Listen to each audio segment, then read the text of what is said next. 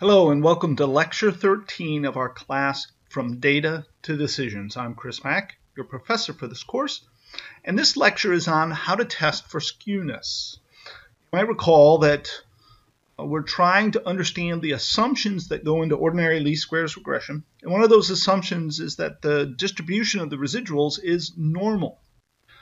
So we'd like to test our residuals to find out if that's a reasonable assumption. And one way to test is to test for the skewness of the distribution. As we'll see, a normal distribution is non-skewed. It's completely symmetric left to right. So we'd like to test to see if we detect any skewness in our distribution. If we do, that's an indication that we do not have a normal distribution. This is a form of moment testing, and we're going to talk about two types of moments, the skewness and the kurtosis, which we'll talk about in our next lecture. So what is a moment? A moment is the random variable to some power multiplied by the probability distribution function, PDF, and then integrated over all possible values. The kth moment will take that variable to the kth power.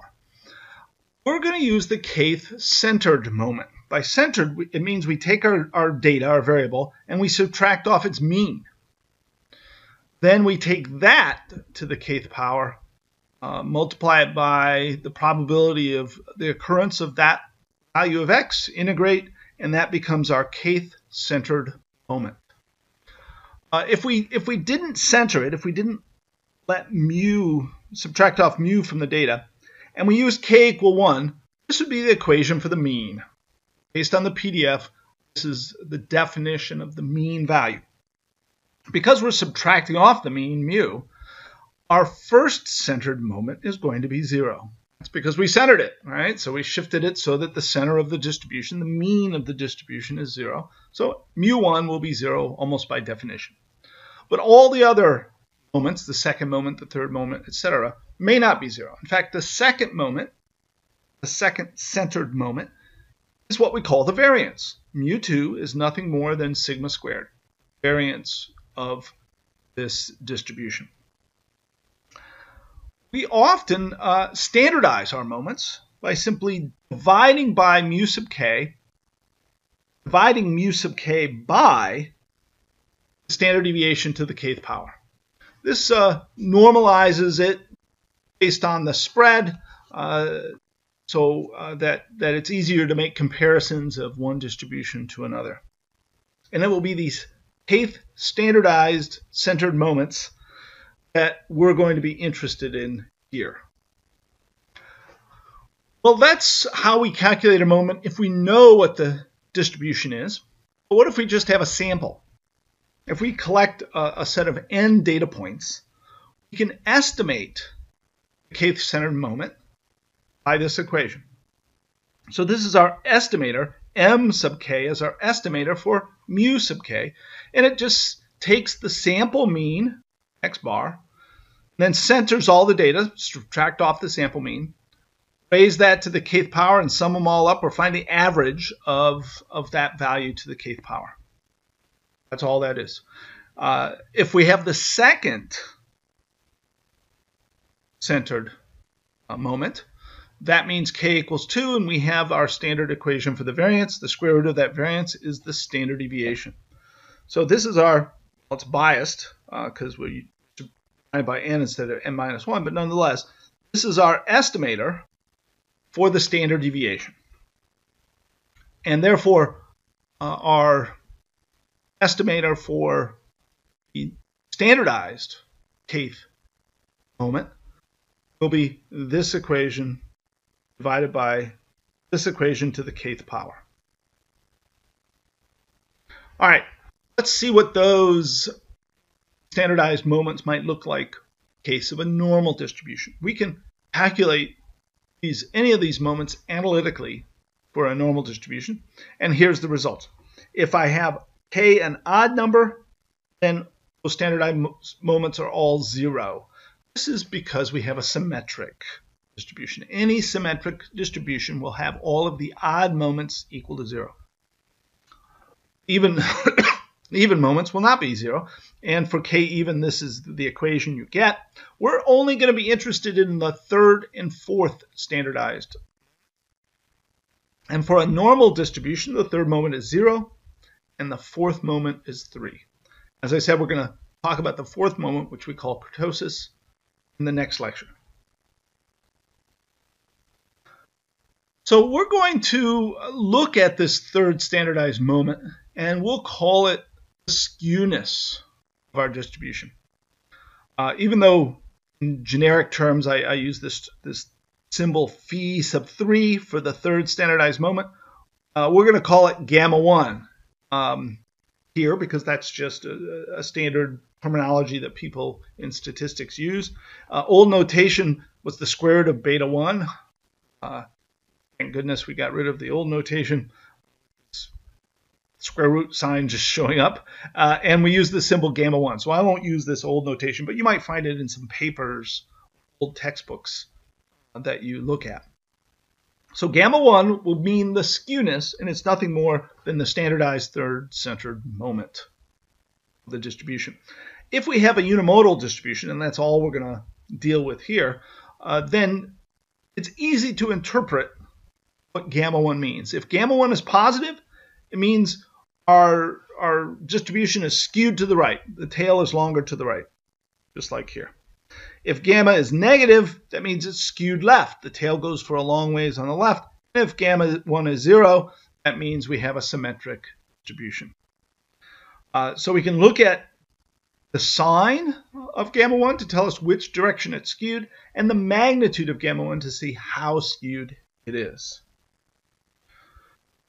Here's an example of a distribution that's skewed, the gamma distribution. The equation for the PDF is shown here. It has two parameters, alpha and beta. This distribution is defined for x greater than 0, and alpha and beta both have to be greater than 0 as well.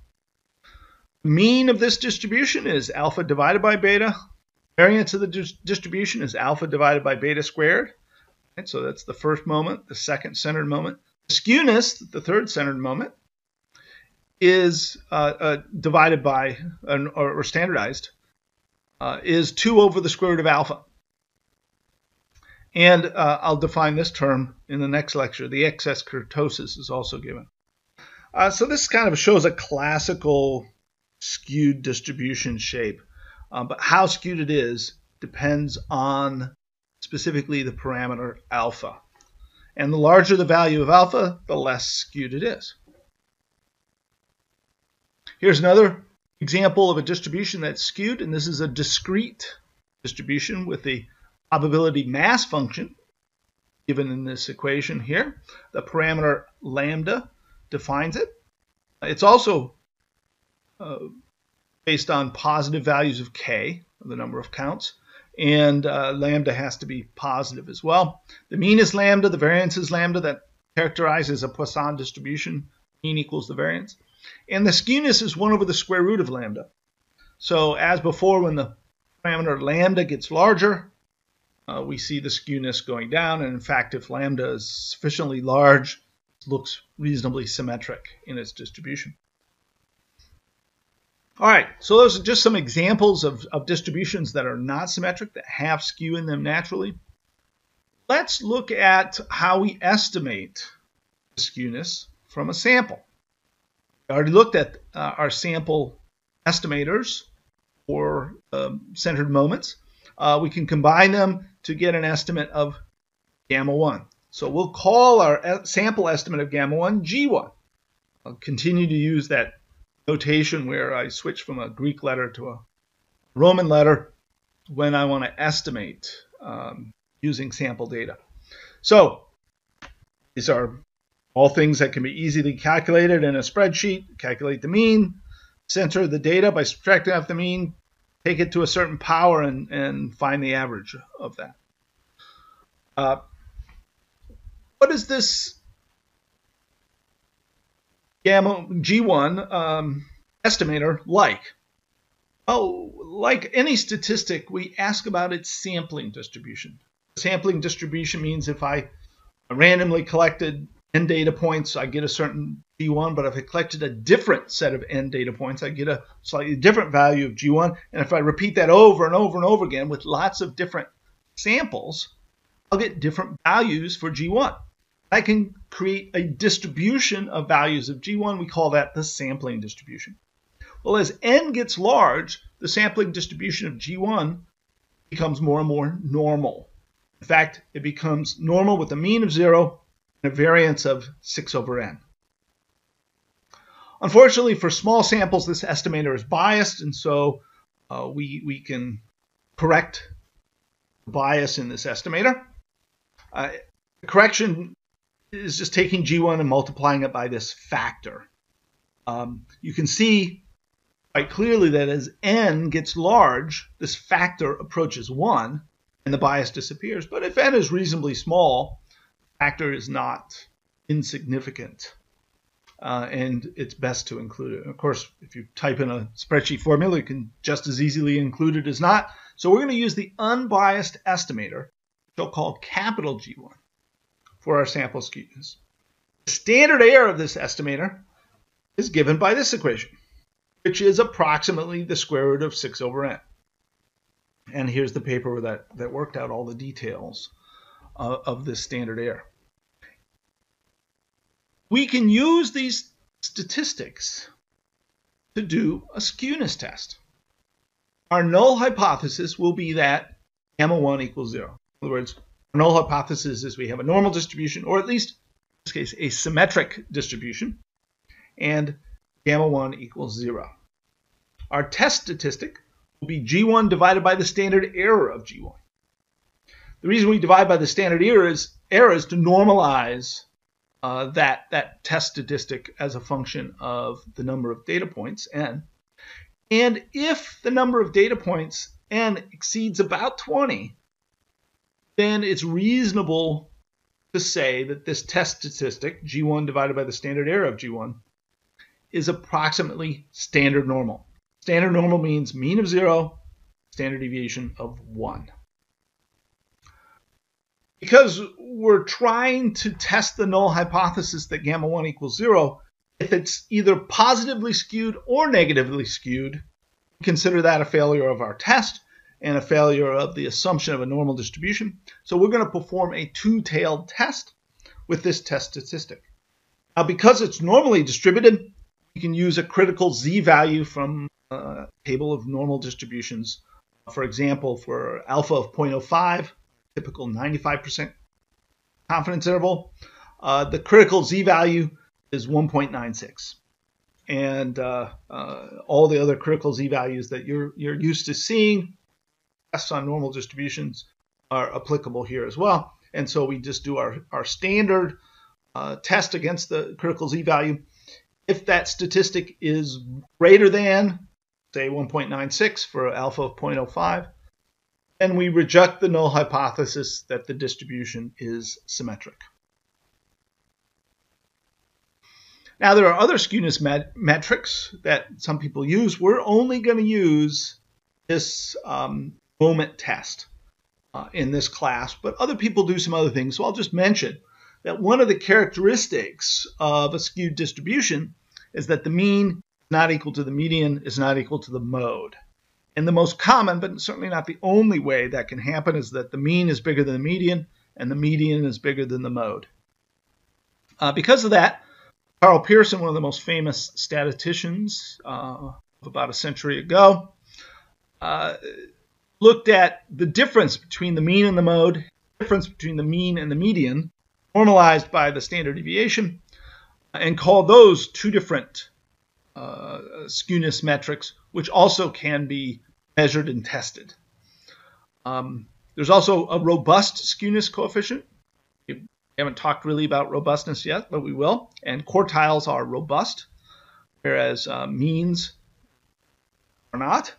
A skewness coefficient based on quartiles is given here, where you have the first, second, and third quartile in the skewness metric. So you might from time to time see other people using these measures of skewness. We're not going to use them further in this class. We're going to use moment testing to do our tests. So let's ask, what have we learned in this lecture, Lecture 13? How is the skewness defined? You should be able to quickly and easily answer that. In my case, in our class, I'm not going to expect you to memorize any of these formulas. So in tests and in homework, you can always just look up the formula. But nonetheless, you need to know what formula to look for. So which is the right formula? How is skewness defined? For positive skewness, what is the shape of the PDF? Likewise, for negative skewness, what is the shape of the probability distribution function? And finally, you should be able to test a set of data from a sample for skewness. What is the right test statistic to use? What is its sampling distribution? Can you perform these kinds of tests, for example, in Excel? Well, that's Lecture 13. In the next lecture, we'll do another moment test, this time for excess kurtosis. Till then.